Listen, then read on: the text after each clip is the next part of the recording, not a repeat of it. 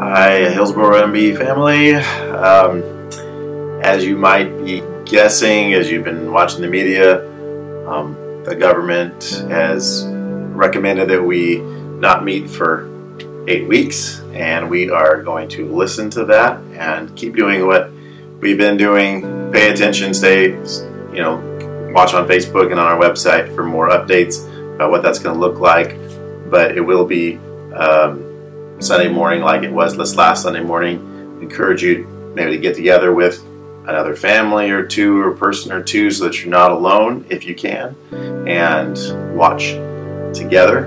I'm at 10:40, but there'll be more details on that soon. And it's an exciting time that, even though it's difficult, it is a time that God is using and will use. And so looking forward to what God's going to do through this. I wanted to encourage you with a passage from 2 Chronicles chapter 20. And there's a sermon that I'll have a link on here to David Jeremiah. Did this. I heard that first, and I don't know if he was the first, but when the coronavirus was really strong in China, a pastor there did a sermon on Jehoshaphat, and others have been doing that now as well. And so watch his he can do it way better than me. But I just wanted to encourage you with a couple thoughts on this. Starting at verse 2, there were some armies that were surrounding Judah and King Jehoshaphat. Then it says, verse 2 it says, "Some people came and told Jehoshaphat, 'A vast army is coming against you from Edom, from the other side of the Dead Sea. It is already in Hazazon Tamar,'" that is in Gedi. Alarmed, Jehoshaphat resolved to inquire of the Lord. So he went to the Lord in prayer, and he proclaimed a fast for all Judah. The people of Judah came together to seek help from the Lord. Indeed, they came from every town in Judah to seek him. Then Jehoshaphat stood up in the assembly of Judah and Jerusalem at the temple of the Lord in the front of the new courtyard and said," now listen to Jehoshaphat's prayer. It's really encouraging, and pay special attention to the last line. But "Lord, the God of our ancestors, are you not the God who is in heaven? You rule over all the kingdoms of the nations. Power and might are in your hand, and no one can withstand you. Our God, did you not drive out the inhabitants of this land before your people Israel, and give it forever to the descendants of Abraham, your friend? They have lived in it and have built in it a sanctuary for your name, saying, 'If calamity comes upon us, whether sword or judgment or plague or famine, we will stand in your presence before this temple that bears your name, and will cry out to you in our distress, and you will hear and save us.' But now, here are men from Ammon, Moab, and Mount Seir, whose territory you would not allow Israel to invade when they came from Egypt. So they turned away from them and did not destroy them. See how they are repaying us by coming to drive us out of the possession that you gave us as an inheritance. Our God, will you not judge them? For we have no power to face this vast army that is attacking us. We do not know what to do, but our eyes are on you." May that be our prayer.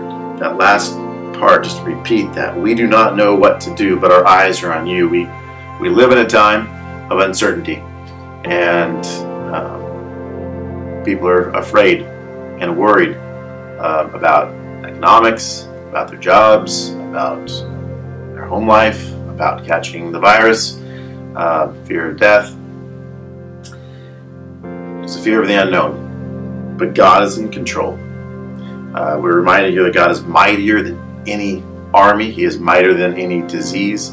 And God, we don't know what he's going to do. And we can pray that, "Lord, I don't know what you're doing." And we don't know what to do. But our eyes are on you. And that was their commitment. Even through it all, surrounded by these vast armies, our eyes are on you, even the uncertainty. And so what they did is their prophets then told them that God's going to be with them, and God's going to take care of their enemy.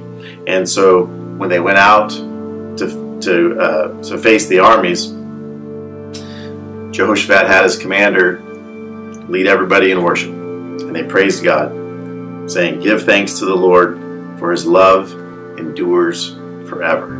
And they sang, "Give thanks to the Lord, for his love endures forever." And as they began to sing praise to God, God on his own, without them, destroyed their enemies.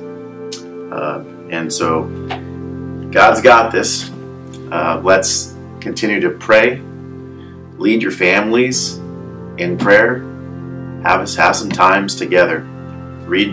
Talk about Jehoshaphat with them, and talk about how good God is and that he's in control over all things. And one other thought that I would like to leave you with is that in our day and age, our society it's a pluralistic society where everybody believes what they want to believe, and people say things like, you can believe whatever is true for you, and I believe whatever is true for me, and the truth doesn't really matter. People can think and believe that it's just important that you have a belief in something, and that belief gives you comfort, and that Christianity is just a crutch. But we don't believe this because it gives us comfort and because it gives us hope. At the same time, it doesn't give us comfort and hope because we believe it. We believe it because it's true, and because it's true, there's comfort in that. And there's hope in that. There's hope in the fact that God listens to our prayers. There's hope in the fact that God loves us and cares for us, that we're not alone. His love endures forever. And so when we pray to God, we don't pray just so that we can feel better. We don't pray with other people just because that provides some kind of comfort. We pray because there's a God who's listening, the God of the universe. So let's take some time right now and pray to him. Dear God, I ask that you would help us now in these difficult times. We thank you that you are with us and that you have a plan. You're sovereign over all of this, and it doesn't take you by surprise. We don't know what the plan is. We ask that you would supernaturally, miraculously send this virus into a decline, that you would build up our immunities. But we leave it up to you. It might get worse, because that might be your plan.